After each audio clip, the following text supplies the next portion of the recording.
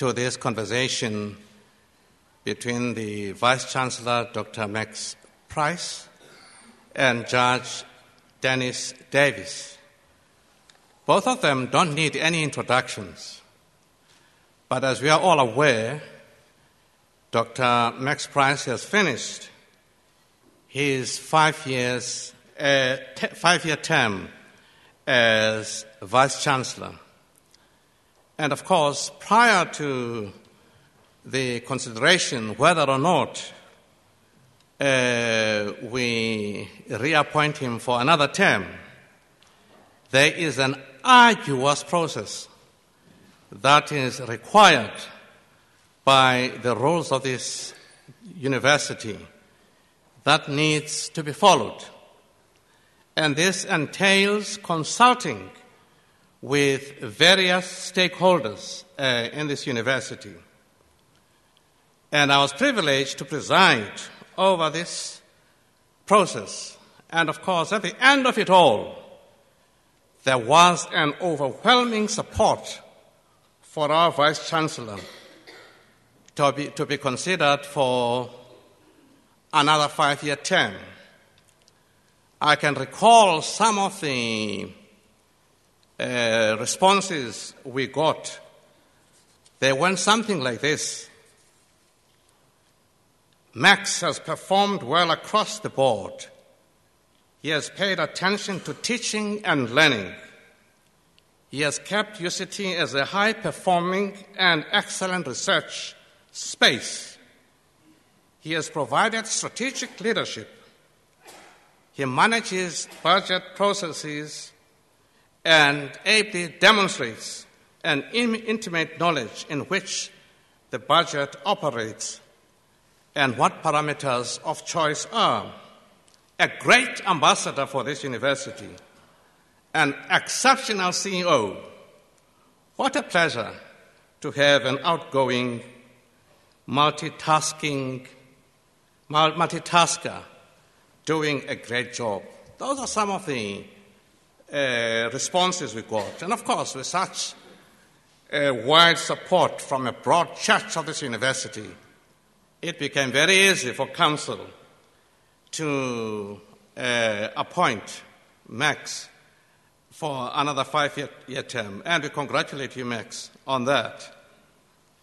Now, it's over to you and Judge Dennis Davis to take the podium and share with us and reflect with us the past 5 years and what your vision is for the future.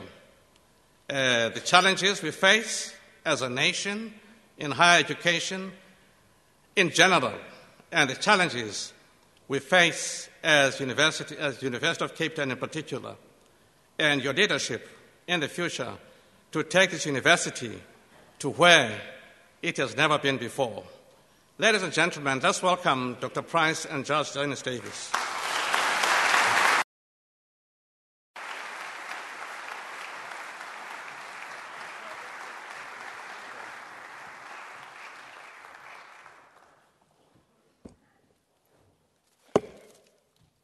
Thank you very much, Archbishop. Perhaps I should start by just trying to outline how we're going to operate this evening.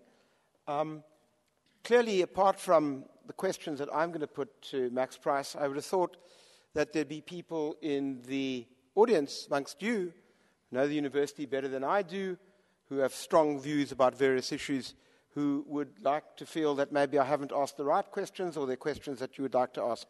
And so the way I've decided best to do this is to break up our discussion into segments, and at each of segments, at the end of that, we can pause and then invite you to ask questions, those of you who wish to.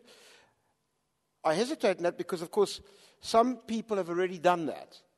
I have been inundated with all sorts of questions which have been asked by people right across the university community, and I'm going to try my very best. In fact, all these little stickers are here because I've tried to incorporate many of them into the conversation we're going to have.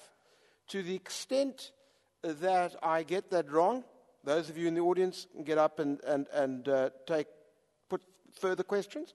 There will obviously be some questions which just, to be perfectly frank, if I have to go through all of them, we'll be here all night. And that obviously would be ridiculous. So you'll excuse me, there will be certain questions, I'll read them out at the end, which we're not going to deal with, but the Vice-Chancellor assured me he will be responding to this. Whatever your newspaper is called? Monday paper. The Monday paper. Good, okay. So that's the format for this evening. So let me start by putting this to you.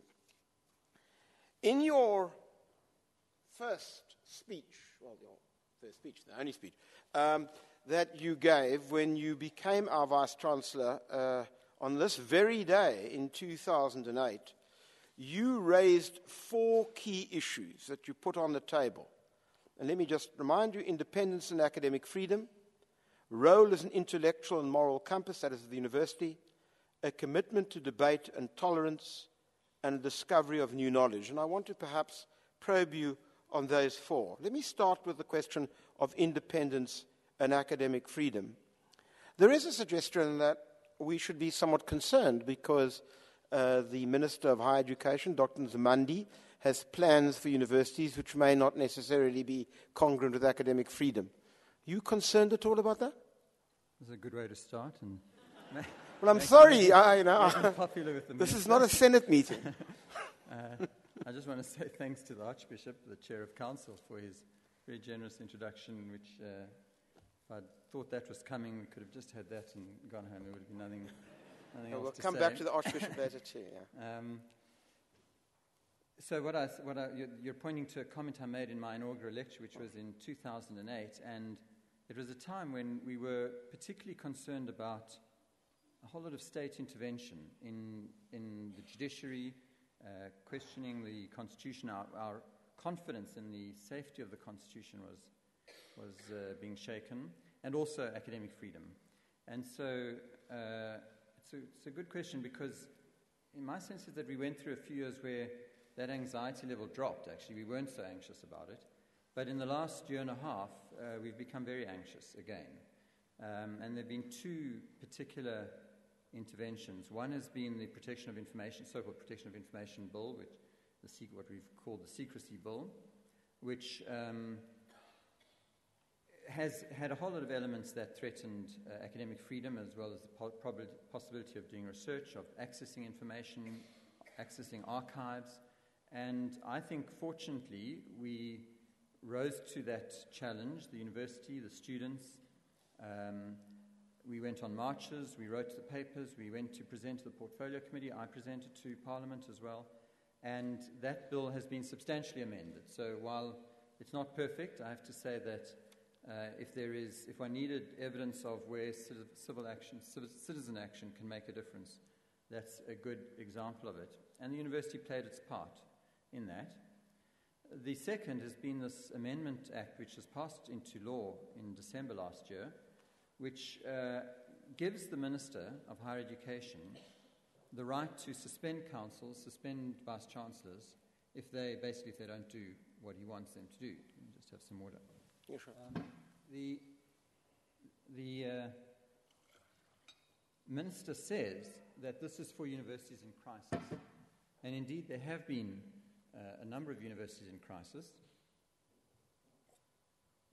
We've had 4 in the last few years where he suspended the council, suspended the vice-chancellor, took over, appointed an administrator. And I have to say that in those 4 cases, I think he did the right thing.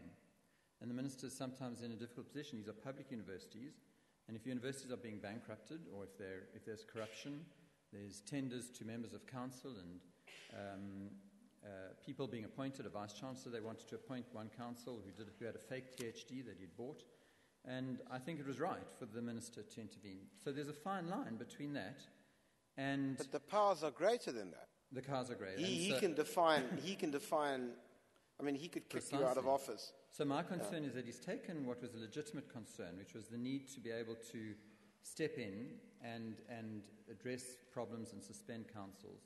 But then he's added in some clauses, and one of the clauses he's added in says that if he thinks that the university isn't meeting its duty of equity to those to whom it owes such a duty, then he can issue a directive, he or she, the minister, can issue a directive that the university must honour that commitment of equity. And if they don't, then he must suspend the council. Now, if you decode that, a commitment of equity might mean the need to admit a student who comes from a designated group, who the university doesn't think should be admitted, maybe for other reasons, but he thinks there's a duty of equity, and so he takes over through that admissions policies of universities. It might mean the demand to promote an academic who is, let's say, a senior lecturer to an associate professor, and he may think that the university is discriminating on racial grounds or other grounds, and so that the duty of equity isn't being honoured, and intervene to do that. So I think that as it stands, it's dangerous, and we've been meeting with the minister. He's agreed to a working group to relook at it, because we've said, and our council, to the credit of the Archbishop and the council, has said that if we can't get the Act changed through this negotiation, then we would go to court to challenge it. And you see, some of us are old enough to remember acts that didn't mean what they said, such as the extension of the Universities Act, which meant the restriction of the universities, or the movement of population act, which actually was influx control. Now, so, one's got to be, what goes around comes around. Will this university, what I'm asking, I suppose, is this: you're not going to sit there in a smoke-filled room with the minister and just deal with this, and if you don't get your way, that's it. Will the university, in fact, organise properly to resist this kind of encroachment? Yeah, I don't mean just courts. I don't think courts are necessarily the only way you should go. Well, I think we will, although I don't think we want to go into this negotiation with the minister with a threat. I'm not asking for threats. I'm just interested in what your default position is. Yeah, I think the default position would be to call students out to protest, to call faculty out to protest. I suspect that the protest in this environment might be less effective than the court action, but we would also have to get enough other universities together that would join us. It's not a battle far less just costly, for UCT. I should tell you, to protest than to go to court. Yeah. All right, let me move on to the next point. You spoke about the role as an intellectual and moral compass, and you raised 4 issues. You said the university should tackle 4 particular issues. You were concerned about constitutionalism, HIV/AIDS, crime, and education. Now, when I look back on that, now, 5 years later, I wonder whether you weren't targeting too wide a range of activities. Because I'm not quite sure, you would have to tell me, but what have we done about things like crime or constitutionalism? I mean, it's true, I can read the odd piece by Professor De Vos, but beyond that, what are we doing? And yet, these were the things that you signaled out that the university had to be committed to. Yeah. So let's take them seriatim. In fact, I have to confess that we expanded the number rather than reduced it or focused it more. I'm not worried about the numbers, I'm worried about the delivery. So, big problem in this country. So constitutionalism, just as a start, because we've already been talking a bit about Yes, that's true. And that is one example. But the chair, the Claude Leon chair in constitutional democracy, which Pierre De Vos occupies, was created and appointed shortly after that. And it was one example of how I think the university needs to ensure that its intellectuals, that its academics are public intellectuals and they engage. And we've tried to stimulate that across the board. And I think and we do measure the column space that we get on various issues, I think you would find that the presence of the university in the media has been much greater in the last 5 years than it had for perhaps the 15 years before. No, I don't think that's so. Where do you get that from? I mean, I think that there was a time that people here during the apartheid era really said a huge amount. Yeah, no, I was saying in the 15 years before. Oh, okay, so 15 years. So wonderful. Okay, from 1994. Okay. And I think that it wasn't just because of me. I think the country went through a sort of honeymoon period where people were more reluctant to lay into the government or into public officials, and that we're over that. So there's much more willingness. But in terms of my own role, to the extent that I could lead by example, have been, writing op-ed pieces, writing letters, participating in marches, organizing or helping organize marches on campus, around a range of issues. And so trying to signal to the world, and particularly to our students, that this should be an activist university, that that's part of our role, is to engage, to be active citizens, and one of the marches was in support of the Social Justice Coalition, for example, and to signal that that's part of what we do. Okay. So, but there have been also other, particularly in law, but also, for example, in the law faculty, but the group, D. Smythe and the group that's been looking at the traditional courts bill, has been really important in looking at the role of rural women. I take it they've been fantastic. I don't think we have to go. Trying to make a difference. Fair enough. What about the others? Violence, safety and violence. Well, in the other initiatives, most of them, in 4 of them, we've created structures across the university which are headed either by a Pro-Vice-Chancellor, where it was possible to find someone who was at that level of academic standing that they could be appointed to that. And the 2 that we appointed Pro-Vice-Chancellors for were climate change and development, which was an additional initiative, and poverty and inequality, which underpins all the others. Climate change and development is Professor Mark New, and poverty and inequality is Professor Murray Leibrand.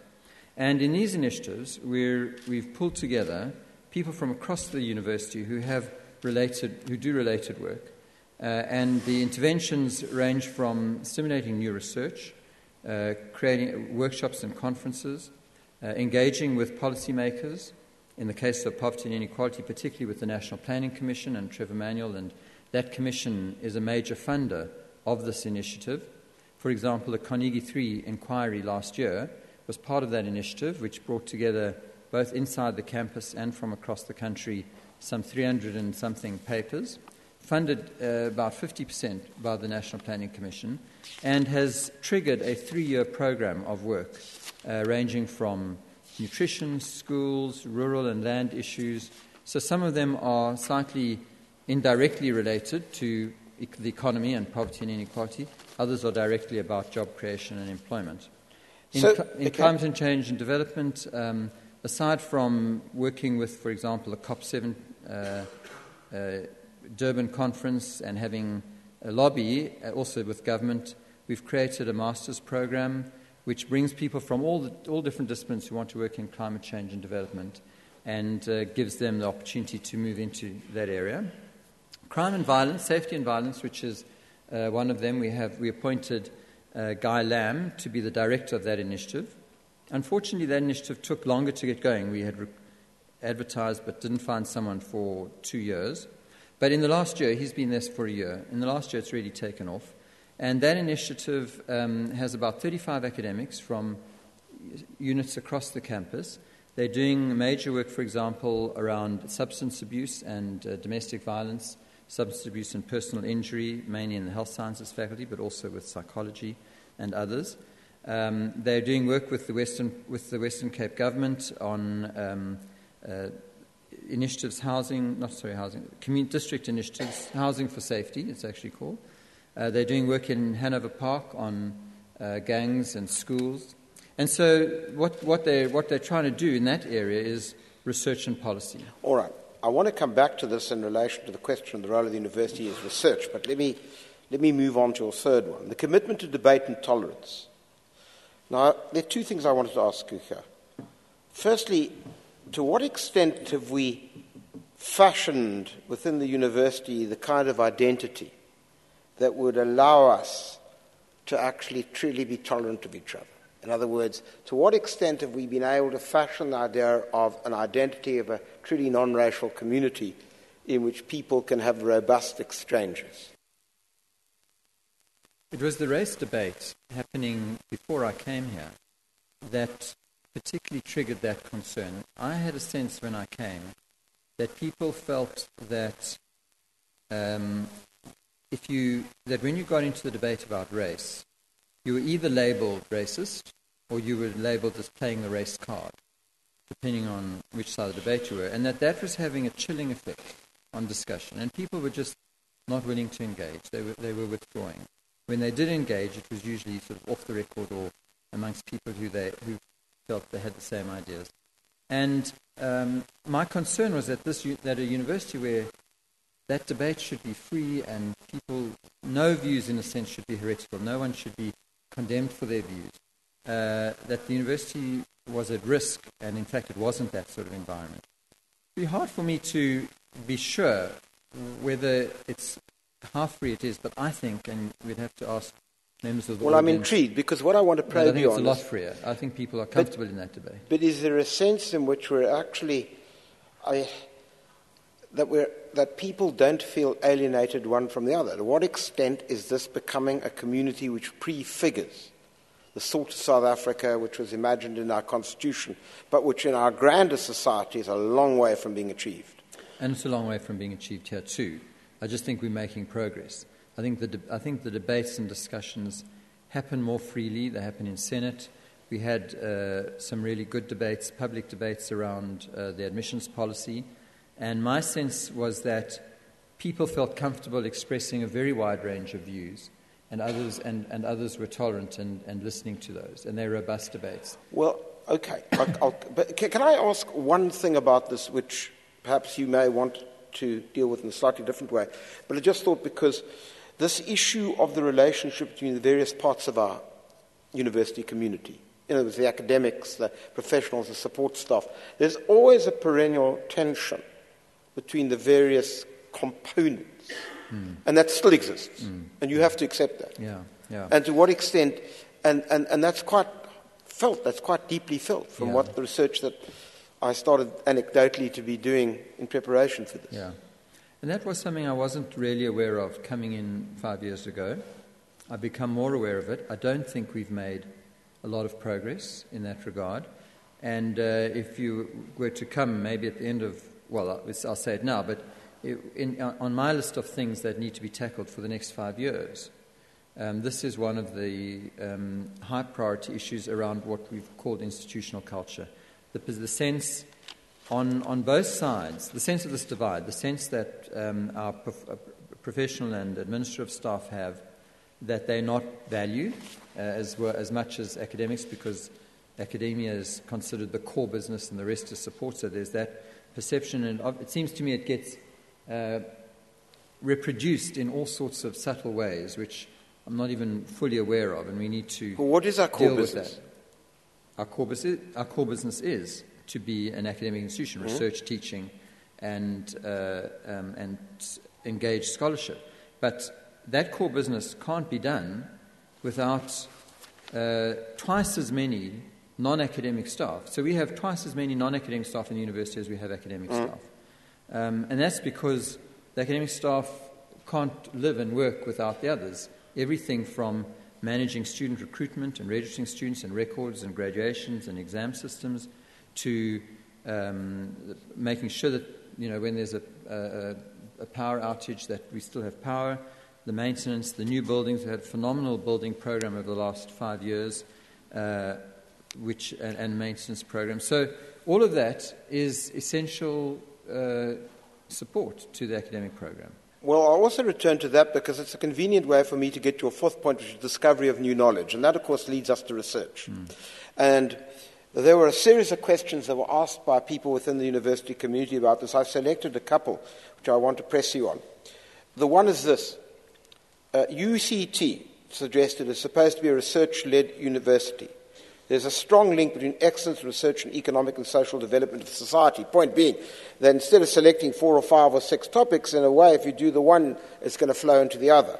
Why then, the question is asked, have you not promoted excellence in research as a core function of all staff, and why is excellent research not recognized or adequately rewarded? And there are a whole range of points made about the funding models that we adopt, that it doesn't privilege really fine researchers, that in fact you don't give them the kind of recognition, they get minimal recognition, there's not sufficient promotion of excellence, that it should be the core function, and you're not doing that. Perhaps I'll answer it, but I just want to highlight the fact that there was another question sent, which was that we only privilege research and we don't privilege teaching. I'm coming to teaching, don't worry. So I'm going to... One of the wonders here is that I can get you from both sides, you see. So everyone is going to feel aggrieved in some ways, but let me start with let's start with research. The track record of the actual performance of the university in research is, I think, phenomenal.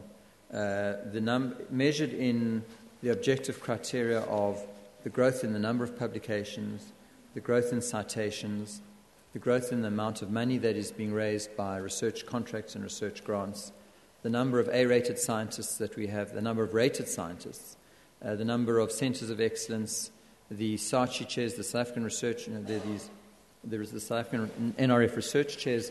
There are about, now I think about 90 in the country, and 33 of them are at UCT. If we were getting our fair share in terms of proportions out of 23 universities, we would have about 5 or 6. So to have 33, and this has been growing. So I think that the track record of research at the university is very good. That doesn't mean we're rewarding research as well. No, it doesn't. It doesn't mean that you couldn't be much better. Yeah, but it doesn't mean we're not valorizing research as an activity. How do we reward researchers? I suspect that one of the things underlying that question is the debate about whether we should be paying researchers a direct subsidy for their publications, because many universities do that. So, and that's a direct reward.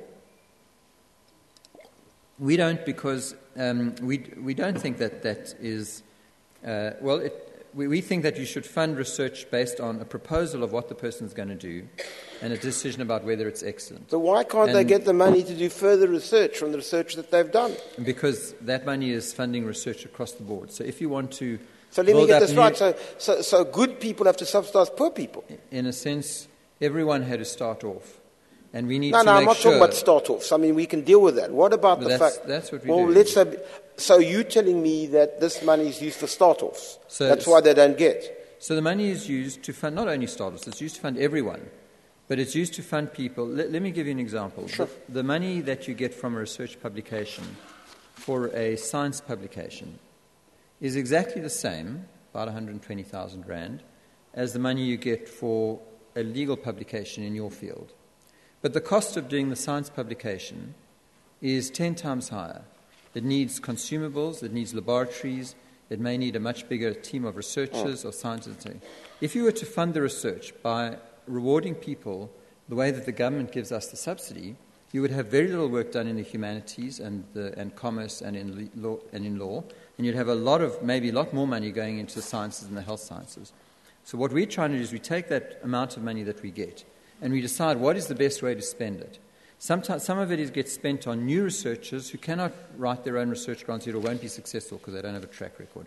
Some of it is spent on postdocs. Some is on doctoral scholarships across the board, and they are needed in all areas. Some to fund research that's not expensive, but a lot of it goes disproportionately to research that's more expensive. Well, then let me put another question to you in relation to this. The question was put concerning the aspirational goal of taking UCT from being a research-led university to one that was research-intensive.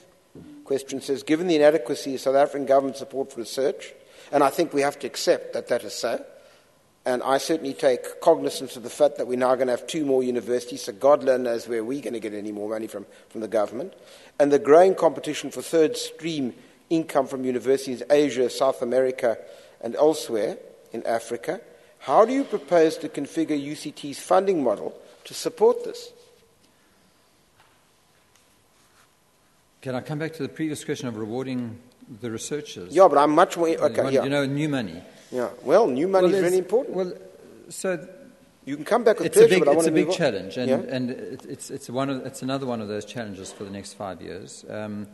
We've been doing reasonably well, and we've been doing well mainly from international funders. So we get a large amount of money from Bill and Melinda Gates Foundation. We've just received a significant amount for economics research. A couple of days ago, 10 million rand coming through for JPAL, one of the economics research units. And what we have to do firstly is to ensure that we have the infrastructure to help people access those international funds. That infrastructure is partly by running, for example, efficient offices. We're going to probably be employing more people who help write research grants, because academics spend a lot of time consuming. It's not always the most productive activity for an academic to do, and one of the ways we can support them is by having professional grant writers support them. Another thing that we need to do is to position the university so that international funders and international partners want to partner with us rather than anyone else. And that's part of the vision, too, for the next few years. I talked before about positioning UCT as an Afropolitan university in order to make it position that. And in research, what we've done, I think, quite successfully, is to create a number of networks. We've joined, for example, the Worldwide Universities Network, 19 universities. We're the only African university. And we are the access, in a way, for those other 18 universities into the continent. And almost any project which those universities want to do, we will be included as a partner in, and we will access funds through that. So some of it is external funding, let's just say, and it's through our positioning. Another way that we need to, I think, focus on external funding is government funding. And there I think we have to challenge the funding approach of the higher education and of the Department of Science and Technology. Because by and large, their approach is one of egalitarianism, to give every university the same. We get actually less money for a law student than Fort Hare does, because there's a top slice for redress, which goes to Fort Hare, which we don't get. And then the formula gives us the same amount as everyone else, which means that we don't get any extra. We do get some money for those research publications, but that's sort of after the fact if we've done them. But in general, we don't get money for being a research university. Around the world, most countries have recognized, China was one of the first to do this, Germany has done it, France, Taiwan, Japan, has recognized that you can't have all your universities being research universities. You've got to be selective. So if the Chinese are able to do that, should we not be pushing for the fact that maybe there should be 2 or 3 great universities that do research in this country and have the courage to say so? Exactly. And I have said that. I have said that. Where have you said it's that? It's an unpopular, firstly to the HISA group, the Higher Education South Africa. And they don't like you for that. And to the minister, yeah. And they don't like that view. And because of course, the 3 or 4 universities that are likely to be the research universities of the country are also the universities that were historically. Yes, well, that's why I asked you earlier about reconfiguring identity. Unless you do that, we're going to be dead in the water. We've got to do that. Well, let me ask you. We do have to make the point: if our government wants to have world-class universities that are competitive, that are doing the research that is being done elsewhere, can adapt. We need to concentrate some of those resources. All right. I want to move on because I want to ask people from the audience, but I have 2 short questions to ask you before that. Do we take money from anybody? For example, beer companies, cigarette companies, do we take it from anybody? Do we have an ethical thing? Because I'm going to be asking about green universities. So I'm intrigued is whether we take money from polluters. So, or would you want to think about that whilst we don't. We only historically the university seems to have developed a policy that there is only one industry we don't take money from, and that's tobacco. Oh, beer's okay. Beer is okay at the moment. How come the one is So is gambling. Gambling okay too. So the oil industries and the fracking industry. So right now, but where the policy, it's interesting that you raise it because we're trying to refine it. Interestingly, it seems to me that there's a greater level of comfort taking money for research from those industries because you can control better the oversight, the kinds of strings that might be attached or not attached, and separate them, than taking donor money, where there isn't necessarily a direct link, but there is an indebtedness that accumulates over time. So we have a proposal in going to go to Senate later this year that says we should not take donor money from the alcohol industry, and we'll be discussing I look forward to seeing what the result of that will be. But at the moment, we look at each one on its merits. We look at whether we think it'll interfere with the research or not, whether it actually promotes a positive intervention in a sector. For example, we do get money from the gambling industry, and it's used to fund research that looks at how you deal with gambling addictions. We have to make sure that it's managed appropriately. I'm sorry to cut you short there. I want one final question before I turn to the audience on the first segment, on this whole segment. You've mentioned your Afropolitan vision now, and you made quite a lot of that in your first lecture. And you said, quote, academics and others from around the world will know in 2012 that if you want to understand Africa, you must come to UCT. Well, it's 2013. Is that true? Do academics and others say, Africa, UCT? That's what you claimed.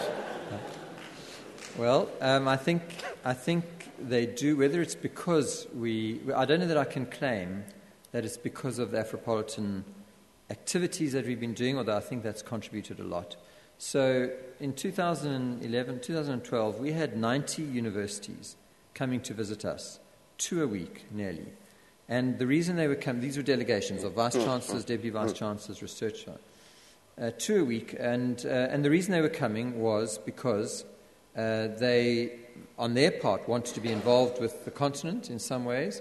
And when they looked at the continent and said, who should be our partner of choice, UCT jumps up. And as I say, it's partly because we're ranked number 1 in the continent, so it's not only that, but I think when we because of our various networks, we have a network called the UCT network with 7 universities. We're part of something called ARISE, which is inter-university, African universities, 8 other African universities, collaborative research. We have about 40 postdocs from other universities. But is that helping us to actually say to people, if you want to see Africa through an African lens, you come here?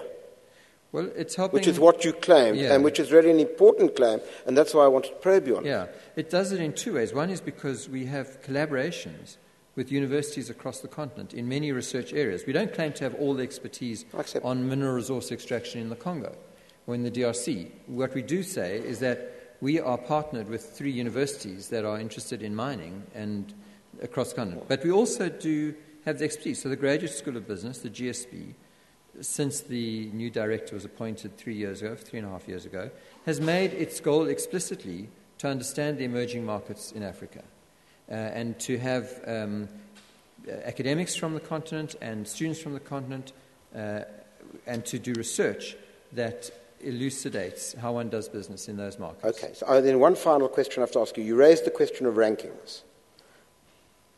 You say we rank number 1 in Africa.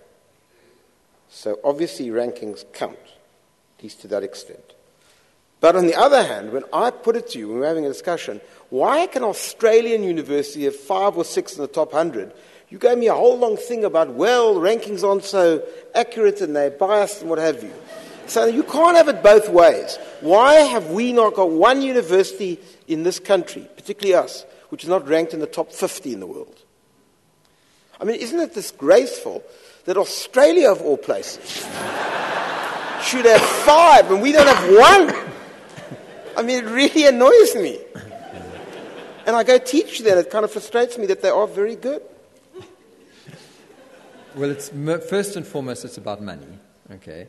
And out of the universities, the countries of the world, there are only 3 countries that are not OECD countries. There are no poor countries that have no low-income countries that have any universities in the top 400. There are no lower middle-income countries in the top 400. And there are only 3 middle-income countries and 4 universities, 2 from China, 1 from Brazil, and 1 from South Africa. That's us, in the top 200 there. And that's because those rankings depend heavily on 2 things. On the research output, which in turn is about how much money is going in. And that money is often going in from research councils and from such as the National Institutes of Health. And Australia is generous with its research funding. And secondly, the rankings are linked to staff-student ratios. And universities that we've had an explosion of students. An explosion of students and not the funding to increase our student numbers, our staff numbers. But surely we should be aiming. Surely we should be aiming to say, because clearly if we were a top 50 university, I accept all the stuff about the rankings. You would accept that more people would probably want to come here. These rankings do influence all sorts of things. Yeah, and maybe it may be a perfume mentality, but it does do that. And unfortunately, they matter a lot. When we advertise academic posts and we ask people from overseas, we get a lot of overseas applicants. Why they've applied, it's because of the rankings. We get nearly 1,000 overseas students here for a semester, just a semester study abroad students. They tell us they're coming here because of the rankings, and we do make money out of them. We do. These are not cross-subsidized. This is a source of income, so it benefits the university. But so rankings matter. Unfortunately, the world takes a lot of notice about it. what would we have to compromise to get there? I think we would have to compromise too much. What? I'll tell you. And so, if that was the trade-off, I'm not sure that I would go for a top 50 ranking. But what would we have to compromise? Well, the rankings don't look at all, for example, at whether you bring in students who are from previously disadvantaged backgrounds, first-generation students. And so universities like us that have to spend perhaps 10% or 20% of their teaching budget on the fact that students spend an extra year or two out of a 3-year degree, and that's not money that we get, that's not teaching that we get paid to do. Mm-hmm. So we're spreading our teaching resources an extra 25% to do that. There's no brownie points in the ranking systems for that. Social engagement, the fact that we have everything from Shawco to Engaged Scholarship, the 4 initiatives you talked about, the crime and violence, poverty and inequality. These are initiatives which we do because we think the university is an important social player. Yes, but those could be part of the centre of real considerable research, which has great relevance to the world in general and Africa in particular. True, but for example, if you wanted to get your citings up, which is how this works, you would publish in an international journal, and you would have to do work which was mainly of interest to an international community. If you do work about crime in Hanover Park, then you're going to be publishing different sorts of publications, different kinds of output. Well, the Children's Institute produces this phenomenal child gauge each year, a fantastic amount of research, statistics, guides policy, but scores no points in the citations or publication rankings because. All right. So I think it is a trade-off, and I think the effort that we need to put into teaching and into redress is a challenge for us. Now, before I move on to the controversial topic about transformation, both of staff and students, I wonder whether there's anybody, because I have already touched on questions that people have asked, and so if anybody wants to ask a question on anything that we've dealt with until now, I'd be delighted to take them. Not that I can see anybody here. Oh, yes, please.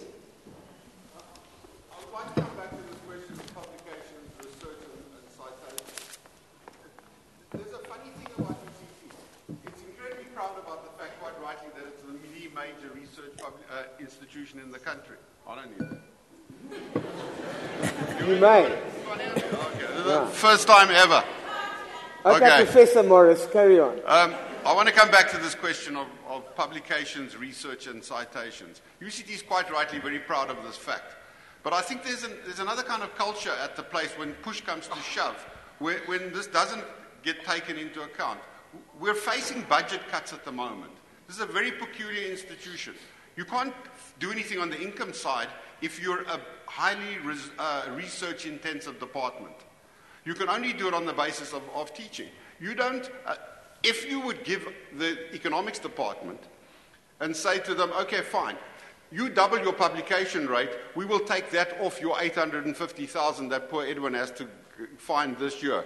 If you raise $10 million for JPAL, you can take the institutional overhead and set that off against the cuts that you have to have. But that's not on the table. What's on the table simply is that you have your cuts and you solve the problem through increased teaching. That's what it comes down to in some way, or giving up on certain kinds of posts. That's a real problem in an institution which claims that it is the premier research institution in the country. There should be a way of incentivizing the role of research and publication. Got the point. Do you want to respond? We have. There's just waving another hand there. No, I'll get another, and I'll respond to this, and then I'll come. Okay. I promise I'll come to you. Yeah? So the money that we have to spend comes really from. We don't get significant amounts in endowments. So it comes from the government, the block grant, which is directly linked to teaching, student fees, and research grants. When a unit generates a whole lot of research money and employs staff, that incurs costs, of course, for the central university. They're inevitable costs. Whether it's the HR department or the audit team or the fact that we end up going to the CCMA when that unit shrinks and we have to retrench staff, or the space or the parking or the security, all of that stuff are real overheads, and we can drown in the gifts if we just take the gifts without increasing the central costs or the allocation centrally, that has to come from somewhere. And our research now, it's not marginal. Our research grants, the money we get in through that third source of research is about a third of our total budget. Our budget we get about R1 billion, 1.2 billion from block grants for teaching, about 900 million, so it's a very similar amount from fees, and about 800 million from research. So this is a third of the university runs on soft money. And that third needs to be supported. So the only way you can do it, and it happens in all universities, our overheads our so-called cost recovery overheads are very small. They should be 20%. The average actually is about 10% because the deans often waive it if they can find the source elsewhere. At most overseas universities it would be about 40%. So I don't think we can move away from that cost recovery overhead story and just give it to the university. But that means you are going to have to increase the teaching obligations in order to get more money. And then he's right. That means at the research side, you will not be able to sustain yourself in an internationally competitive world with research. No, sorry. We'll have to do both. But the research that we do now that's got us to where we are is soft-funded research. But it may it's be not more funded. It's not largely funded by us. What we put into research is small. That research needs to expand by getting more soft money in. Yeah, but if you don't, then you're going to put more pressure on the staff to teach, and that's going to diminish your research. Yeah, but we're not doing that to cross-subsidize the research. It's not that we're the ones taking the money from the teaching and putting it into research. The research expansion needs to be funded through mostly external money, and we might be able to. There may be things we have to stop doing. I do think we always have to look, both in the administration, I mentioned that it's a big administration, but also in teaching, where courses are not viable or where they're essentially loss-making courses. Unfortunately, we have to look hard and say, should we continue to subsidize them? Right, I want to come back to some of that, if I may, but there was a question, yes. Professor Turok, I think. Yes, thank you. I want to follow on something that Dennis Davis asked. What weight do you put on your relations with universities across Africa as compared to your relations with, say, UK and other countries? What sort of priority do you give to those relationships?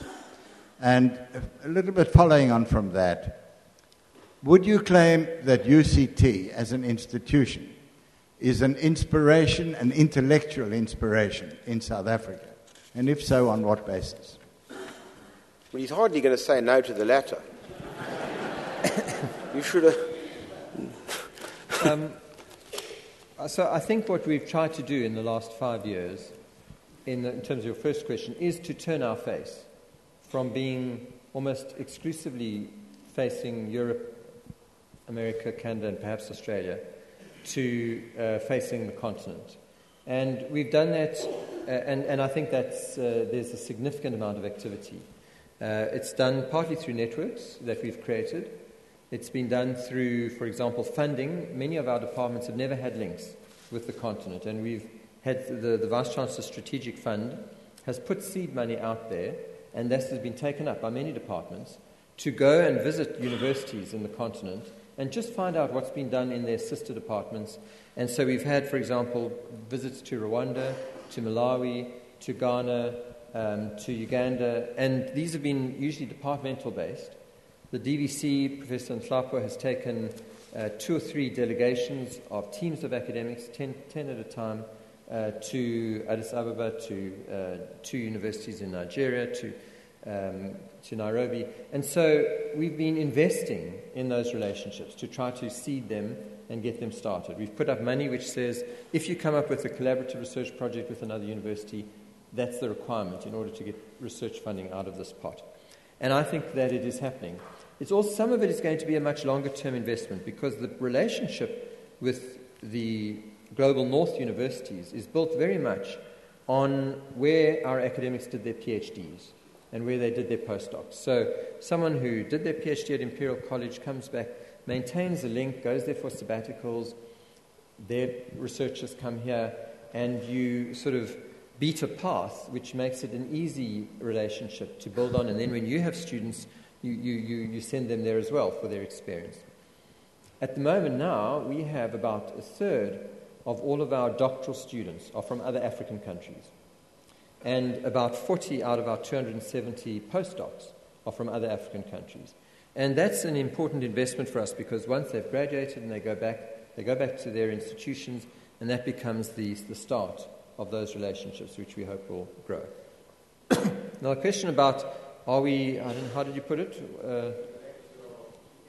Inspiration. Just say yes, because I want to get on with another question. We'll be here all night. I think we are. Okay. Now, I want to deal with the question of transformation. And I want to talk about students and staff. Your critics, this university, would say this is still very much a kind of Eurocentric white institution, that it's not truly an African institution, that it hasn't transformed itself. And indeed, one of the questions that was put to me by a student at this university, he said, what does the Vice-Chancellor plan to do differently in his second term to ensure that the future annual UCT South African graduates are representative of the demographics of the South African population? It is the big question. And a huge question, I accept that. Yeah, and I think why we tend to get, I think, nailed unfairly is because the focus tends to be on the numbers of academic staff. And I think it's necessary to talk about that, and I will. Can I say that? I want to talk about academic staff, but can we just deal with students at the moment? Okay. So on the student side, I think we're actually making very good progress. I think that that I would defend would be an unfair criticism if the. Why do you say that? Well, just because of the numbers. Now, what are the numbers? So I thought you would ask, so I brought it, but I don't want to quote it. No. I also looked up, but you're going to tell your audience, and you're entitled to. Yeah. Well, at the undergraduate levels, I'm looking at the period from 2007 to 2012, which is roughly the period we've got statistics for. So over that 5-year period, at the undergraduate level, African students, black African students, now I'm only talking about South African students, not the rest of the continent also, black South African students increased by 43% over a 5-year period. That's a very substantial increase. Yes, but from what to what? Well, in fact, I'll come to that, because you mean the numbers? Yes, obviously. Yeah. From 1 to 1.43 is not an achievement. That's right. Very good. I'm interested in that. Yeah. You get this in courts, they're always running away from the real kind of... So let's say that the numbers are around 5,000. Okay. It's 5,000 to 7,000. Out of 26,000. So I'm going to come to that. So coloured students increased by 23%, and white students, these are the actual numbers, declined by 4%. Right. So in the context of African students increasing by 43% and white students declining by 4%, you have to recognize that something's happening there, and it's happening because of a very active affirmative action admissions policy. Now, what has happened to the proportions? The reason the proportions don't reflect that is because the university numbers have changed. So when I took over, when I was appointed, there were about 20,000 students at UCT. And today there are 26,000 students at UCT. So the numbers have grown, and most of that growth, as you can tell, has been African and coloured students, because white numbers have gone down slightly. So the proportions have improved, but the proportions haven't improved as much as you would expect, because the total numbers have grown so substantially. So white students today have declined from 38% of the student community in 2007 to 33% of the student community in 2000 now. So the fact that white students constitute about a third of the student community of UCT, I think, tells you that we've got a substantially transformed community. Now, of course, some would say we should be aiming for a national figure of 8%, because that would be the national figure of whites in the population.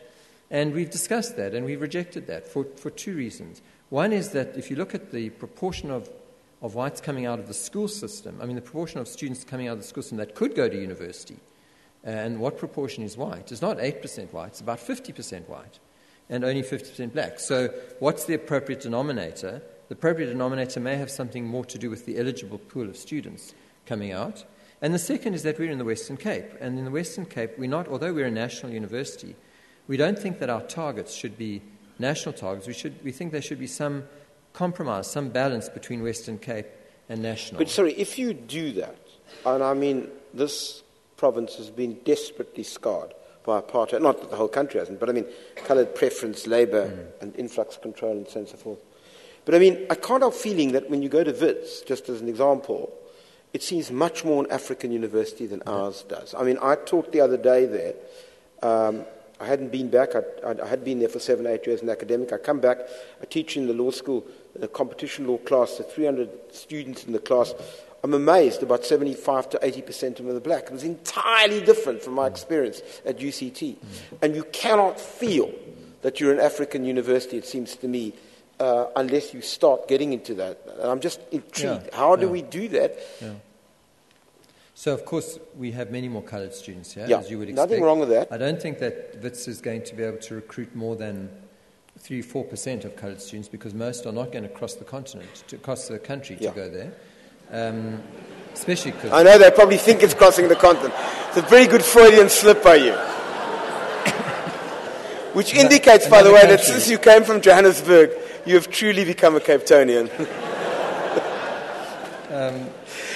Can I ask you? Okay, then can I? So the target is higher. Our target is to have more black South African students than we have. We have currently about 29%.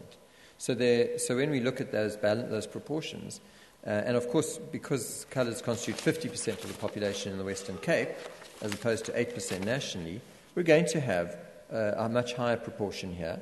But I think that our goal is certainly still to have more. Can I just ask you in relation there too, I know it's jumping around a bit, but the issue of fees, if you push your fees up higher, won't that make it more difficult for black students to come here?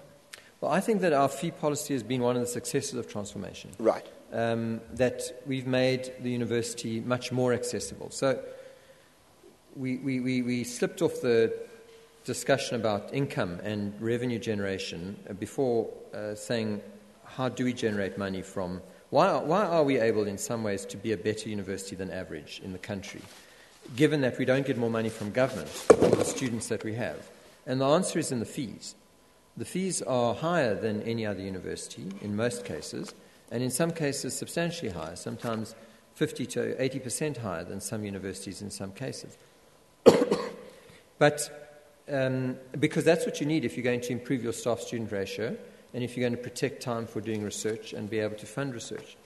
But you can only do that, and the government only, I think, allows us to do that, if we can guarantee that the fees do not constitute an obstacle to access. And the reason they don't is because we've put in place a very generous financial aid scheme, and to a significant extent, that financial aid scheme is cross-subsidized by the high fees.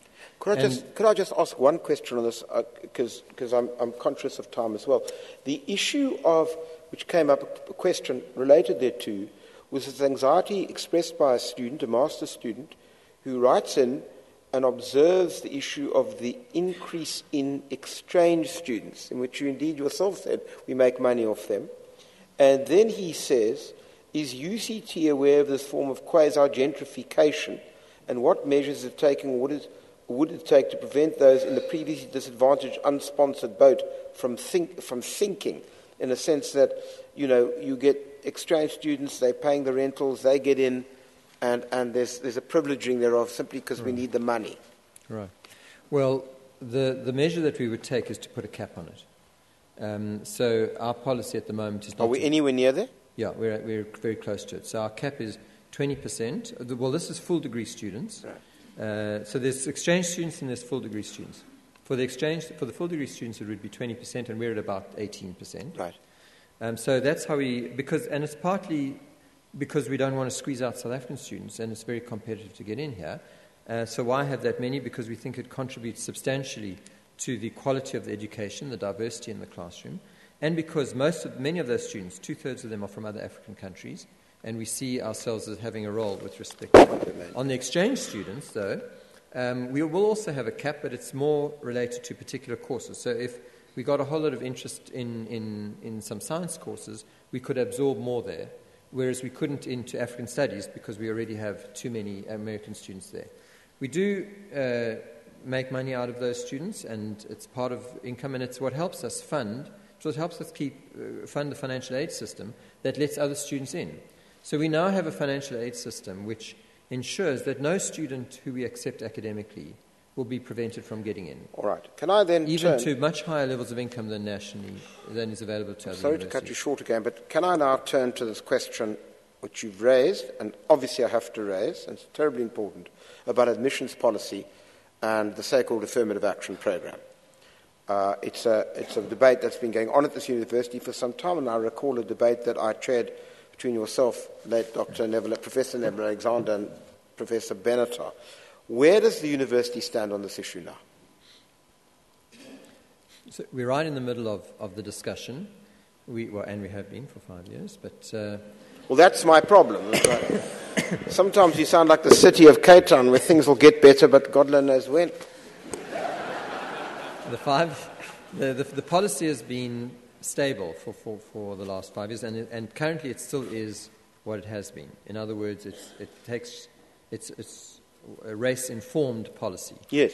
And you've been criticised for that. And we criticised daily. And not just from the right. Yeah. I mean, Professor Alexander was very critical of that in the debate we had. And many of our own academics are as well.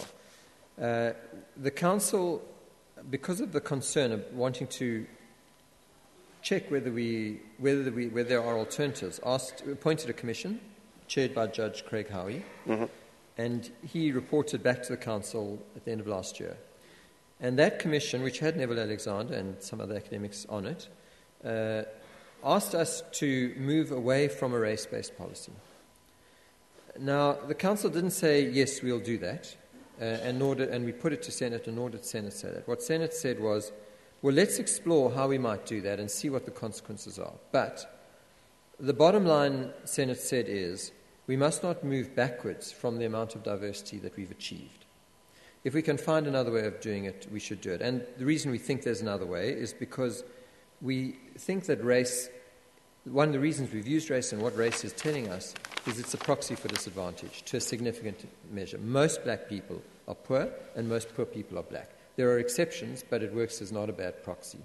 So what we've been doing over the last 2 years is we've been collecting information on our applicants that we hadn't collected before, such as have their parents got a university education or a higher tertiary education? Have their grandparents? Where do they live? What schools do they go to? Do they receive social grants like pension or childcare grants? What language were they brought up speaking at a very young age as opposed to the language that they went to school in? Because we know that creates a significant handicap or disadvantage if your mother speaks isiXhosa and you go to school and start learning in English. And so these other measures of disadvantage are turning out to be quite useful. And we now proposed a model, which all the faculties are considering, which uses an index of disadvantage as a way of picking up, of selection. So your marks that you get at school are weighted by the disadvantage. So in other words, if we took 2 students with 70% from school, the assumption or the premise is that the student who's got 70% and has been to a township school and has had relatively disadvantaged background, parents didn't have higher education, that student probably has more potential, more motivated, better student, will turn out to be a better student than the student who has 70% coming from a privileged school and a privileged background. So what we then do is we weight that 70% upwards to maybe 77%. Are you moving, I'm listening to this very intently, and what I'm asking is, are you moving away from predominantly race-based to a class-based analysis? Well, I can't say we're moving because the Senate and the faculty boards haven't signed off on that yet. All right. But they will and I suppose you're not going to answer the question the as to what your position is. No, I'm happy to say my position. What is your position? We should move that way. We should move to a class-based position. No, my position is we should move to a hybrid position. What's the hybrid mean? That about 80% of the class is selected without regard to race. And I think that's possible using a weighting of disadvantage. And the 20? But it'll still be necessary to draw in about 20% of the class based on race, because otherwise and we will why move can't backwards. And if you had adopted a class-based, bearing in mind that race and class are hugely overlaid in South Africa, what would be the difference of the result? And wouldn't you mean be if it was only class-based? Yes. Well, a couple of things would happen. Firstly, and maybe more than 20%, a larger figure. I don't know. Yeah, because, well, there are a couple of things. Firstly, there's not a small number of whites who get the benefit of a disadvantage measure, who are at Model C schools or at disadvantaged schools or whose parents don't have university education. So when you bring in that measure, you not only increase black students, you also increase white students against other white students and other black students who are better. Really? In the pattern of South Africa? Yeah, that's what our modelling is showing us. Why is your modelling? I mean, I don't know what your assumptions of your model are.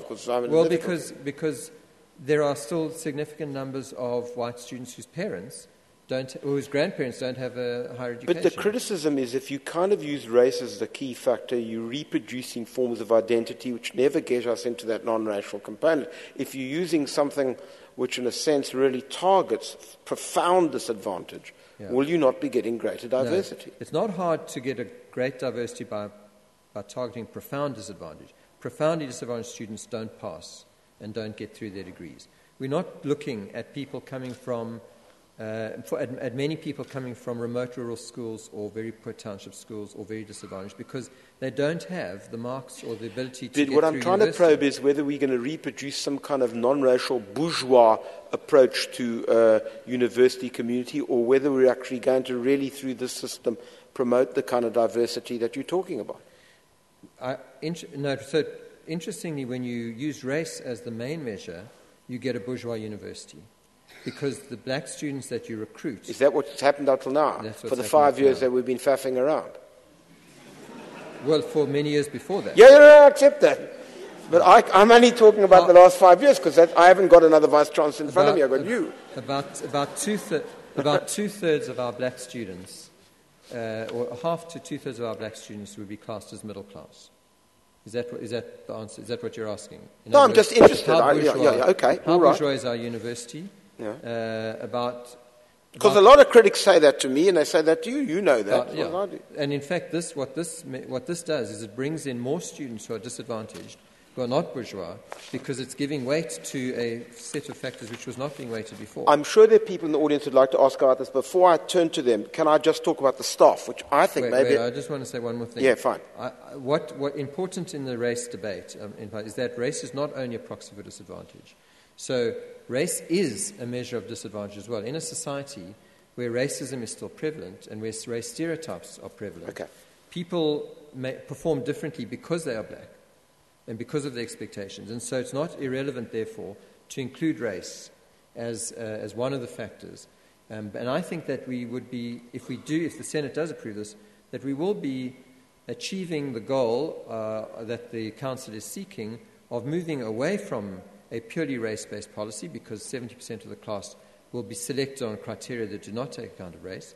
But if we're not going to move backwards from the diversity issue... No. And I don't want to be misconstrued. The questions are not coming from the point of view of those... There are bitter enders, and we're not talking about them. We're talking about how do we promote diversity in a way that the university, in a sense, reflects what the question put to me in the first place. If I could move to staff, which may well be a more problematic issue for you, right? Because is it not so that we are predominantly white-staffed university at the moment? Yeah, it is.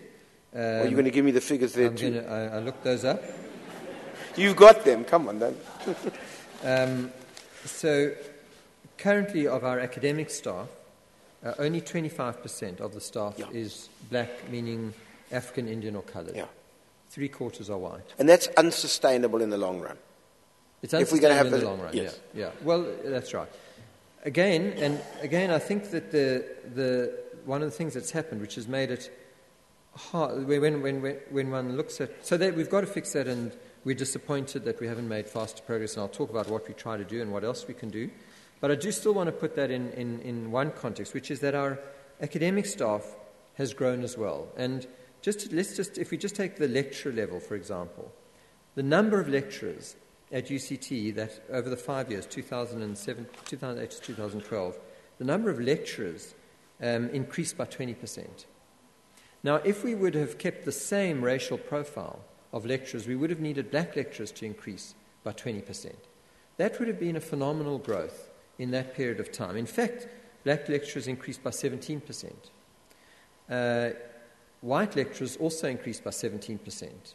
And the gap was made up by lecturers from the international community, which increased by about 41%. Of course, they start off with a smaller base, so that's why that number is higher.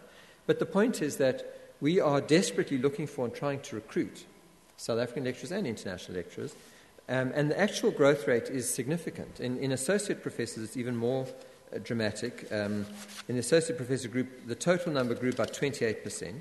Black associate professors grew by 71% over that period. White associate professors grew by 21%. And as I say, the total was 28%. But the change in the proportion, because it's in a period of growth, went from 31 to 33. So just a marginal increase in. But what's our plan going forward? But it's irreversible, and I think that. What's irreversible? This trend. So incrementally, progressively, we are becoming a more and more black university. But what's the game plan to ensure that we?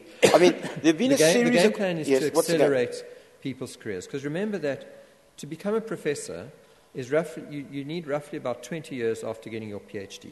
The typical career path is PhD 2 or 3 years or 5 years postdoc, junior lecturer, senior lecturer, associate professor. Each of them is approximately 4 to 5 years to become a professor. So the pool of people that we're recruiting as professors are the people who got their PhDs in 1993.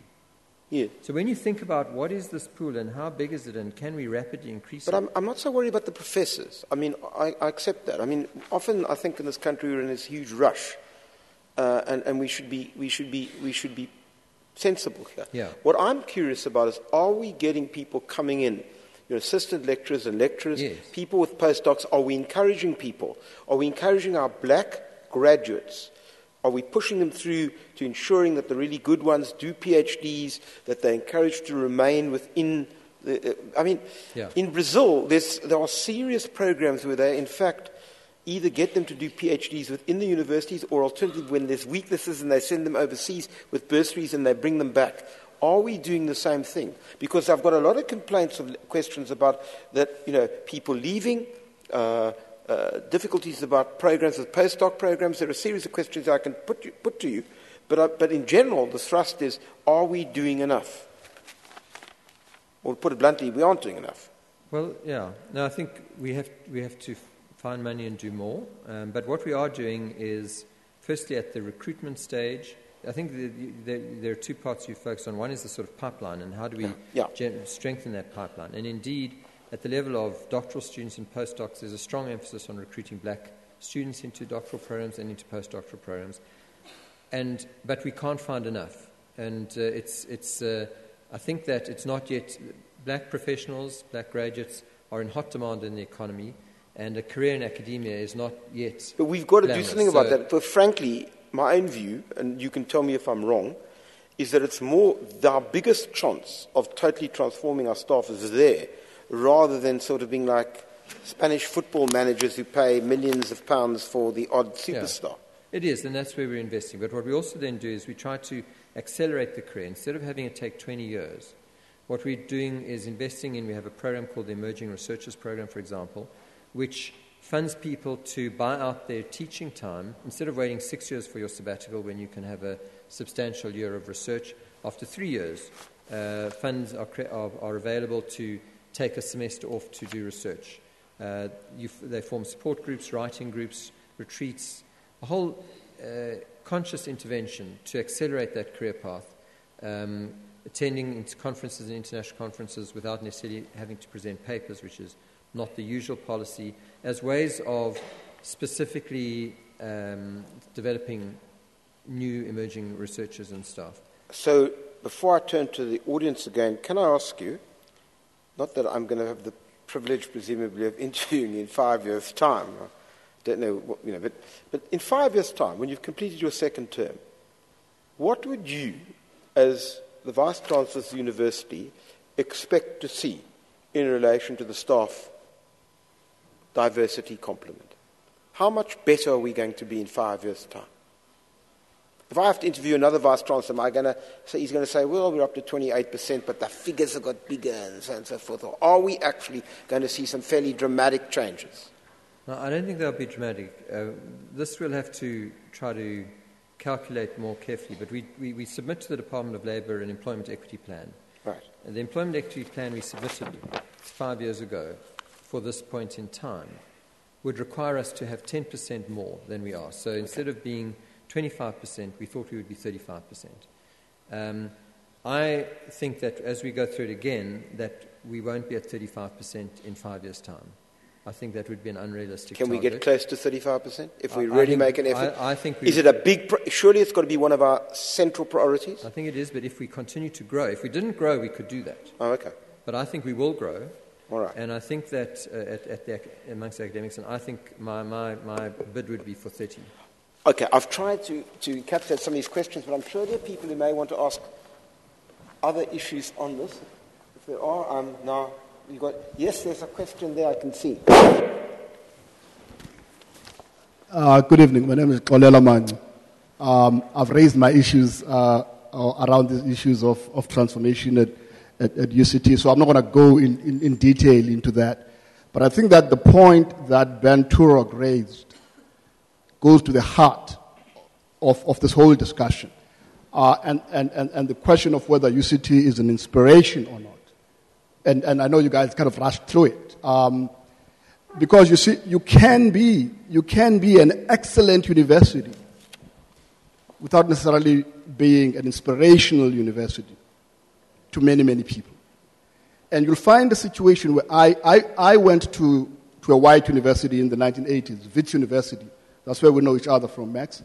I went to Wits in the 80s. And it was a purely instrumental approach. It was like, I want to go to this university because this university is going to offer me the best. Not necessarily that I'm attached to it.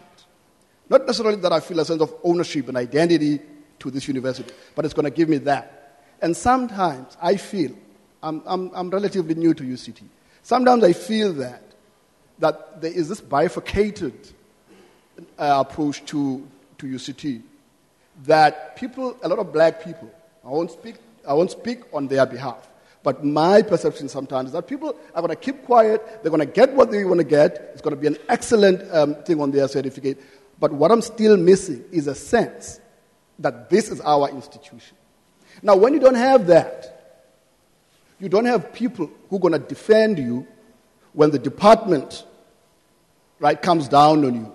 And you can't, unfortunately, Max, say, we are in the Western Cape, and, we must reflect the dynamics and the demographics of the Western Cape. When, in fact, on the other hand, you get funding from a national department. And on the other hand, you are a national university. I'm saying that those arguments are not going to be very convincing. And I just think that UCT, I could be Steve Biko here in 1968. Even the question of who's conducting the conversation? What are the assumptions that are going into the conversation? What are the people who are being spoken about in the conversation saying?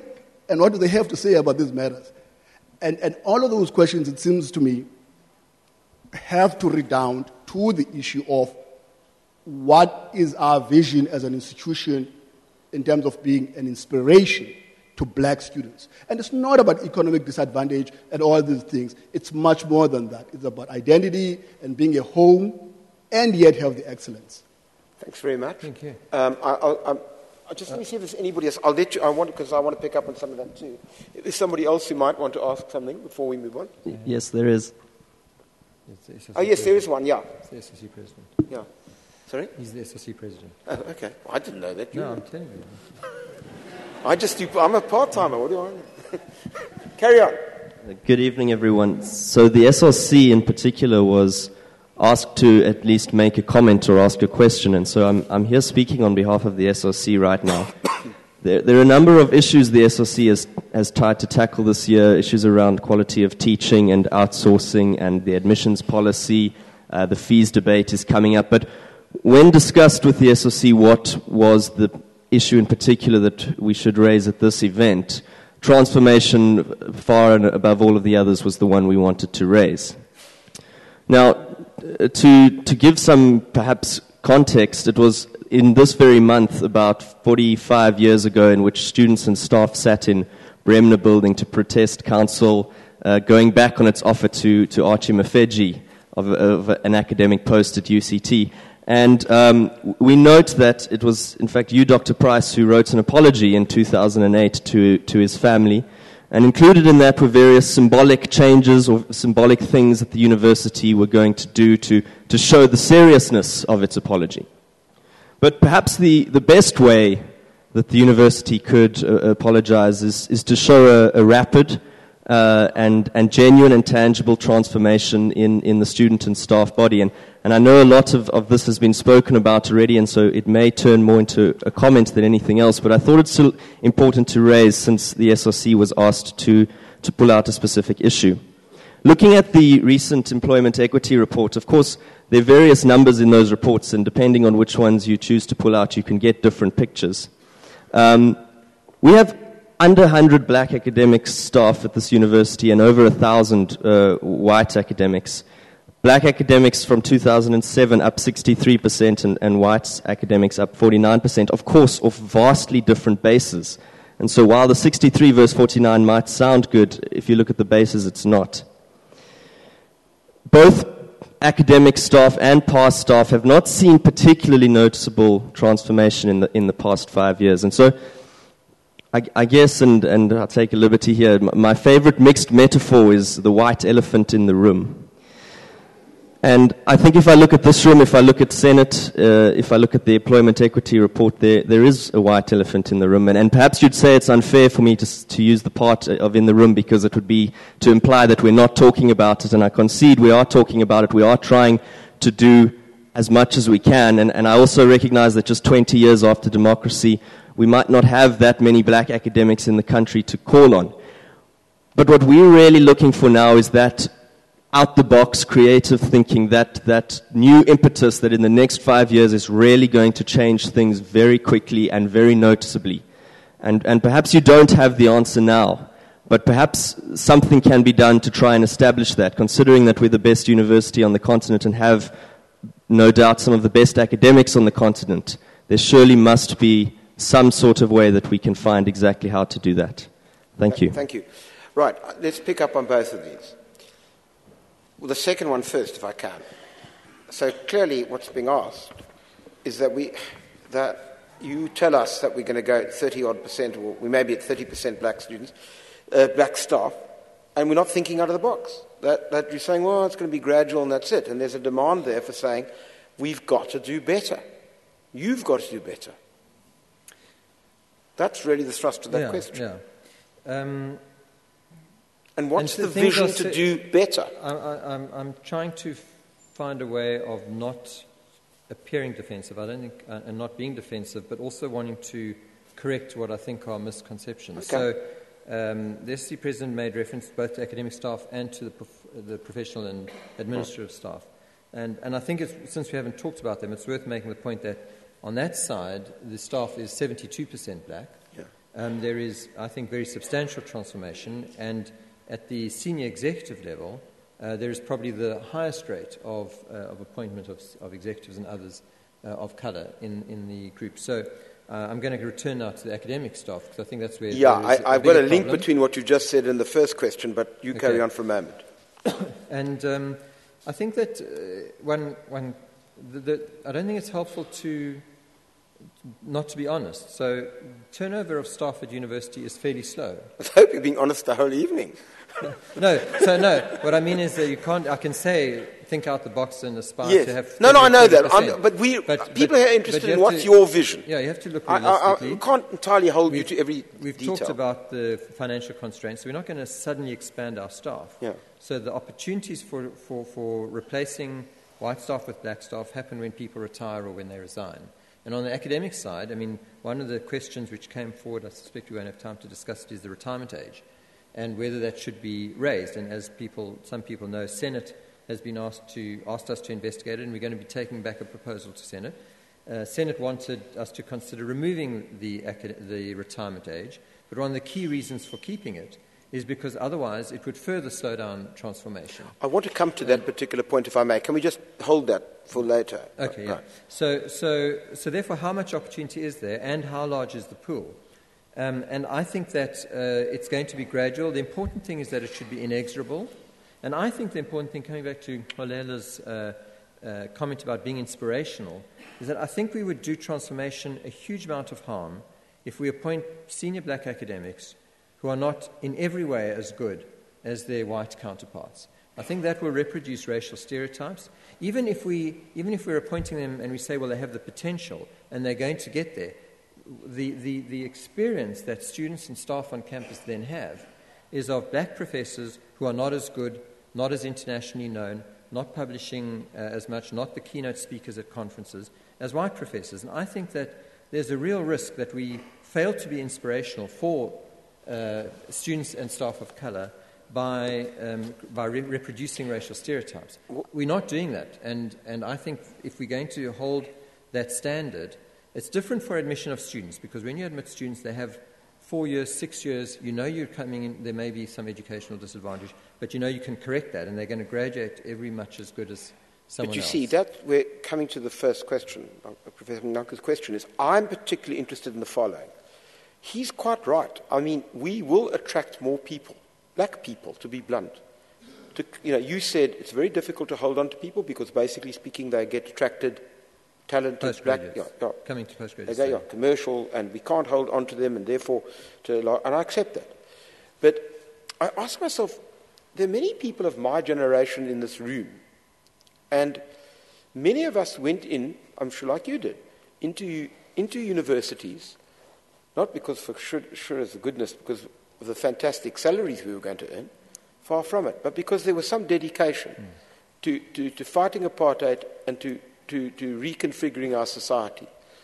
And we felt that the university was a place where we could do that. Now, the real thrust of the point is, if we can't actually get people to feel that this is their place, as opposed to simply an avenue to get those juicy jobs, well, then we're really sunk. And so that comes back to the point of how do you do that? Now, I'm particularly interested in this. I'm worried that somehow, are we just being populist by saying, well, if we kind of have some more black staff, that's going to help us? I'm not suggesting for one moment that's not important, it is. But how do we change the very nature of the university that black students who come here, like all students, feel this is a place that they're prepared to defend, and maybe that this is a place that they're prepared to develop long run? I think that's the thrust of the question. Yeah. And we're failing. We obviously are failing. Not your fault. I don't want you to be defensive. We are failing. Yeah, although I also think we're making progress. One of the interesting developments in the last few years has been the creation of the establishment of something called UCTABA, which is the UCT Association of Black Alumni. And this is alumni from the past 3 decades, who have come together and said, for 3 decades, we've said we had a terrible experience at UCT. We just passed through there to get our degrees and to move on. How can we change that relationship? And in creating this association and having discussions around that, I would say, and you speak to them, that relationship has changed for them, and that they're helping us change that for current students and more recent alumni, just by taking ownership of the institution, by having a sense, exactly as you're saying, that this is their institution and they can change it. For the first time, we have black alumni from this group elected to council, to the convocation committee, and engaged with us in fundraising. I mean, for the first time, getting significant numbers of black alumni starting to contribute to the fundraising. So we have to change that on the campus too. Some of it will change as the numbers change. I mean, we find, for example, in the residences, there's, for better or worse, what tends to happen is that in first year, we have residences that have a very wide diversity, or racial diversity, reflecting the student population. But as it stands, white students are more likely to leave the residence system in second and third year as they get higher than black students are. And that also has something to do with social class and financial aid. Can I just put this to you? I mean, and this is a personal experience, and it may not be accurate, and I'm sure there are many people here who have different views. But here's mine. This weekend I attended a conference of Students for Law and Social Justice, miles out of Brits, extraordinary part of the world. And what was interesting was that there were this happens every year, they have the annual conference. There were over 300 law students drawn from all the universities around the country. And over more than 300, and at least 80% of them were black. What I noticed was that they reacted to me not as a white person. They were interested in my views, and there was serious non-racial engagement about values and views. And I wonder to what extent we're missing a trick by the fact that, to some extent, there's a seriously complex concept of what's called non-racialism, and we don't either debate that, we don't promote that, we don't deal with it. We think that we fiddle numbers, we're going to get there. Now, numbers are a hell of important, but values are more important. And I'm just worried about that the tenor of our debate always, what's our vision? That's why I asked you right up front, what's our vision if I asked you, what's the ideal context in which you would like in your dreams to see UCT as a non-racial institution, what does it mean for you? Yeah. Well, something I was saying earlier is I do think we focus on numbers too much, but the point that's been made... I know I've been hitting you on both sides, and maybe unfair, I'm just asking... is that numbers are important, and that the excuses for numbers, we can't continue with that. So numbers is one side of it, but in fact much of our focus has been on what we've called the institutional climate. And the interventions have included, on the staff level, first a series of programs called the Kaluma workshops, and then in the last year and a half, a series called the Adapt workshops. So these are one-day workshops which are built around, I suppose, in a cliched way, called what one might call multiculturalism or stereotype, thinking about stereotypes, having those discussions about race and identity, having discussions about how we see each other and what we can talk about and what we can't. More than 1,000, I think it's 1,200 UCT staff members have been through the Adapt workshops, and a similar number previously through the participated in the Kaluma workshops. And are they adapting? There's follow-up. There's a risk of one of the problems is, so we have nearly 4,000 staff, so it's only a quarter. And one of the problems is, of course, that the people who come to those workshops, we don't force people to come, and we can't. And the people who come may well have been adapted before they came. But most of the groups feel that the workshops are useful. We do evaluations of them, and they say that they're useful. So whether it changes how they work. But I think it's also other things, just to pick up on the culture. For example, our naming of buildings committee is consciously naming and renaming buildings and structures in ways that acknowledge not just the colonial heritage of the university and the great white men after whom many of the buildings are named, but other cultures and black history and indigenous history. And that's part of how we change the environment that people feel they live in. To some extent, we make a point of ensuring that certain of our publications and messages are in 3 languages rather than in 1. The Heritage Trail that highlights what the rugby field actually represented and how it was about segregation and the history of intervarsity, and picking up through the plaques around the campus how that history is problematic and needs to be challenged. Would you consider, by the way, introducing what they've done at KZN with a compulsory Xhosa course and for all students at UCT? We've discussed it, and the view is no. Why? The 2 things. One, our language experts say, the people in the multilingual education project, say that if you try to force people to learn a subject, they're not going to learn it. You just generate that resentment, that we need to do more carrot than stick. Right. What we will do is make available the possibility of doing conversational, in other words, not for credit at the level that you need for a university, but conversational, communicative courses. We do already have that, and many students take it. It's offered in the residences in the evenings. Students sign up for it, and we have hundreds of students and hundreds of staff who do follow it. I want to move on because I know I'm standing between people and a drink or something, so it's like really worrying me. But I wanted to ask you just briefly, I touched on this question of the retirement age. Because a couple of the questions put to me in the questions that were circulated were that, well, we also lose a lot of really good people because they get a 65, they're still on top of their game. Why lose them when they could actually promote a transference of skills, experience to a younger academic community coming up? Great universities around the world hold on to their people. As you know, in the States there isn't a statutory retirement age. It may well be a big debate here in South Africa if it ever gets launched. I won't say more about it in case it comes to me as a judge, but the fact of the matter is that why is it that we dispense with people who really still have a huge amount to offer? The inquiry will come to Senate and Council to decide. Senate won't decide. Senate will give a view and Council will decide.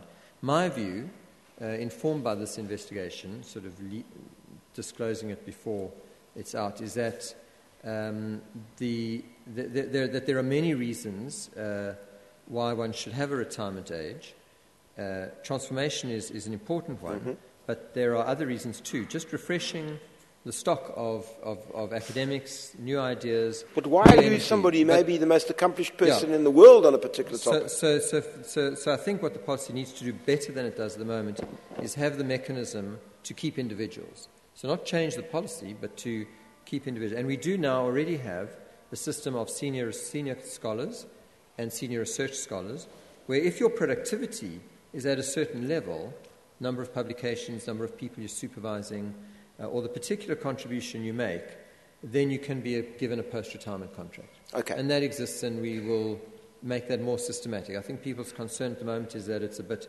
haphazard and that no one's clear who gets the right to apply for that and how it's decided, and we need to make that more transparent. Right. Let me then just ask you this. Teaching. I know you know this because you saw that question too. So the question which was sent to us, there are questions that, in fact, we don't take teaching seriously enough. That, in fact, that we really are hypocritical, that we say teaching is all that important, but no one will ever become a professor, even if they're the greatest teacher in the world. And that, therefore, we downgrade teaching, and in addition to which we don't do enough to prevent students from being subjected to appalling teachers who do, sadly, lurk around in this university. Even if they're not 65? Even if they're not 65, yeah.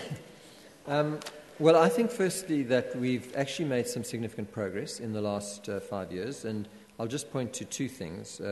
One is that we've created for the first time what you might call a teaching track. So previously, if you were only a teacher that was not doing research as well, you couldn't get a permanent job in this university. Now you can. And departments are allowed to identify where they have those needs and to employ people who are excellent teachers or who are teachers and who don't aspire to do research. That was step number one. The second is that in reviewing the promotions criteria and the performance assessments, what's called standard academic, the standard annual performances of academics, it used to be the case that teaching was not a requirement. Good teaching was not a requirement for promotion. It had to be adequate, but research was an absolute requirement. And so it signaled to academics all the time, only research is important. That was changed so that in all faculties now, adequate performance in teaching is a sine qua non for promotion. And Could you become a professor because you're a great teacher? Okay, so that we haven't got to yet, that you can become a professor without having a research Do you think they should be? I personally think that they should, yes. So I will lead a discussion. I strongly suspect it will be rejected by the Senate, but I will lead a discussion that proposes that it should be possible to become a professor based on your teaching excellence. But I would say just that part of that teaching excellence requires demonstration of an ongoing curiosity, an ongoing attitude to work, and a capacity to remain up to date, to be reviewing the literature, to be innovative in your teaching itself, to ensure that your teaching is research-informed, even if you're not the researcher. Now, I think that's necessary because that's a big part of what we do, and we lose people who just dedicated to Now, teaching. there are questions here about the fact of accountability of teaching. I mean, that people are terrible teachers, that students get subjected to them, and that we do very little about it. and I was asked to ask you that, and I am. And again, we've improved what we can do about it. So it's hard to get rid of a tenured academic, and especially if they're doing good research. But what we now do is we have... But they shouldn't be in the classroom. Well, so there are two things we could do. One is we could let them off the teaching, but you can only do that if you have other people who are dedicated to teaching. So it's one step, and it's not clear to me that that's desirable, because many people would rather not do less teaching, and some of our best researchers many are excellent teachers. You don't want to lose that. But that's one option, to say you're a researcher, you don't have to teach. But the more important one is for heads of departments to manage that. And our current annual performance appraisal not only can give you a merit allocation, or a promotion, of course, if you're really good, and you have to be good on the teaching and research, but can refuse to give you the cost of living increase if you don't meet the criteria. So there is a significant financial penalty, and part of that criteria, and also, of course, if you're still within your first 3 years, can refuse to confirm you. And there are academics who do not get confirmed because they don't teach enough. No, the problem is the ones who have been confirmed. Ones who have been confirmed, the mechanism at the moment is to deny them the increases that they would otherwise get, unless they're willing to get involved with academic development. We have a lot of facilities. Now, some heads of departments say that part of the problem is that when they try to do things in order to improve, then they hit with the idea that there's academic freedom and that they cannot interfere with the members of their department, and that therefore, in a sense, it becomes a question of the slowest trip of the convoy leading the faster trip of the convoy, rather than the other way around. And how do you respond to that? It's a serious problem. Yeah, I think that is the nature of academic management. It's not an authoritarian management. It's not a boss who tells you what you have to do.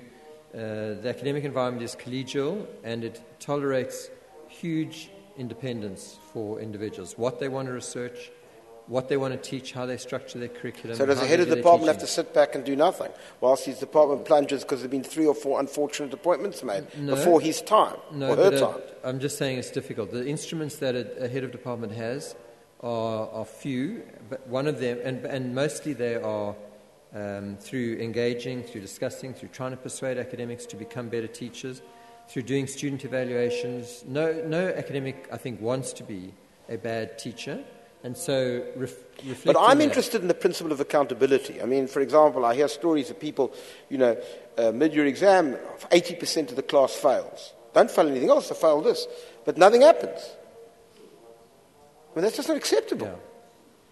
Yeah. So what we need to do better, I agree with you. I think we have a problem. It's part of what we need to tackle in improving the teaching and learning and the throughput. What I would expect is that deans review the pass rates. They pick up those courses which are sometimes called killer courses that have unusually high failure rates, and they do have to intervene by changing lecturers or by improving those lecturers or by intervening. I want to ask you just 3 final things, and then if anybody wants to ask, they're very welcome to do so. The real core question I want to ask you, if you could be brief, because we've been going for a very long time. What's the key challenge for you over the next 5 years? Or, let me rephrase. What is your biggest anxiety? What's our biggest challenge going ahead? If you were to define one thing which may keep you awake at night. Look, the biggest one would be threat to funding, because the government is undertaking a review of the funding formula at the moment, Cyril Ramaphosa's committee, and that might go for a formula that distributes even more of the national pie to historically disadvantaged universities. There's also a review of the NSFAS formula, which is the funding for financial aid, and that is likely to work against us in the sense that it was historically a formula based on the race profile of a university, and in future it's going to be based on the socioeconomic profile. And so we have, in a sense, had the advantage of having more black students relative to how many poor students, and as that changes, we're going to get less money for financial aid. So how are we going to promote a framework that the children of this country, black children in particular, are entitled to actually go to an outstanding institution which needs money? How are we going to do that then? We have to we raise a lot of money for financial aid. Our financial aid program altogether is nearly 400 million rand. 100 million is our own money that we put in. About 100 is from NSFAS, the National Student Financial Aid Scheme. About 100 is from philanthropy, and about 100 is from corporates. And we need to expand that so that we can ensure that we can do a decent job. Okay. But the other challenge, that's please. The sort of that's the one challenge, yes. That's the kind of worry that keeps me awake, because that could really set us back. The challenge that I sometimes feel anxious about, in the sense of being responsible for providing leadership in the university, is about the impact of online learning and online education globally, and how that will impact on us. And how's it going to? Well, it could be in a number of ways. One is that our students might think that it's better to take an online course, even just for a course, than to do the course at UCT, especially if they're exposed to one of those lecturers you described with a 70% failure rate. And if MIT... You can't blame them. Yeah. If MIT offers a maths course or a physics course or a chemistry course, which is a good course and which we give credit for, and they give credit for, we would have given credit if the student went to MIT to study that, if they came back here. So why wouldn't we give the credit if they study online? We may find that students take a significant part of their degree from other universities. And we've got to think what that does to the nature of our degree, whether we allow it, whether we encourage it. I mean, we are encouraging it already, for example, with postgraduate students, doctoral students who come here and who we find have certain gaps. And so they'll do a research methodology MOOC, a massive online open course, from an international university, because there are too few of them for us to teach, perhaps, if it's a specialized area. And it works very well in our favor, but we're already encouraging students to take these courses. Right. My final question to you, subject to questions which may still come. What's your worst moment over the last 5 years?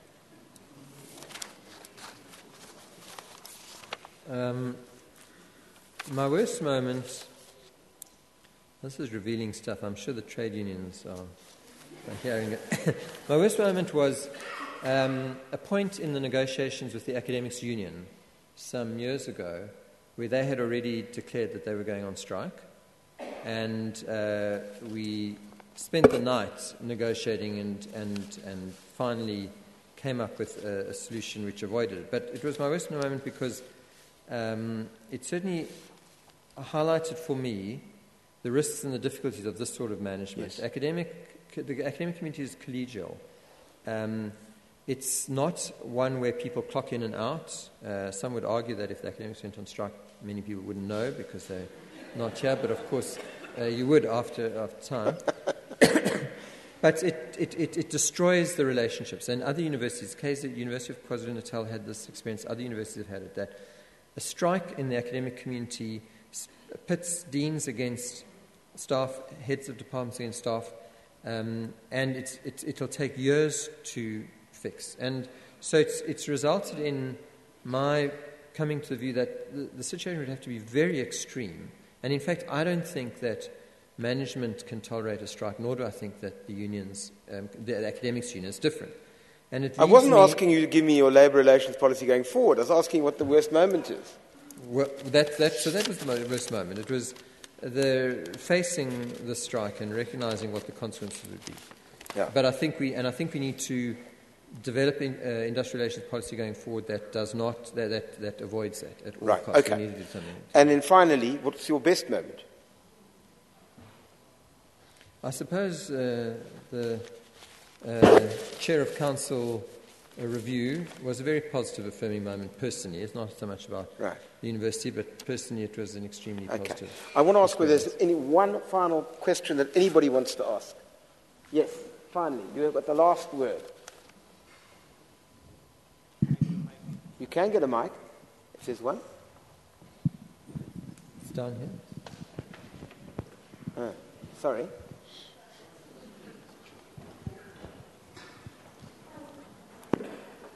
Or can you? Yeah. I can. Thank you very much. I'll repeat it.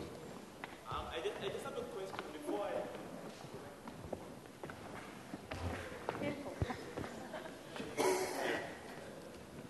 Yeah. Thank you very much. Before I came to the University of Cape Town, I'm from Zambia. I read an article that where you are interviewed about building links and attracting the best students from the continent to come into South Africa and also do postdoctoral studies and things like that. I wanted to ask, what sort of efforts will you be making to encourage, not to put a focus on encouraging African academics to come do their studies here, but allowing South Africans as well? Because I think that's one of the main problems. I think the number of international black academics at the university is growing faster than the number of South African black academics, unless I'm wrong. And also, my second question is just in relation to fees, right? You mentioned that you want to attract the best high school graduates from the African region.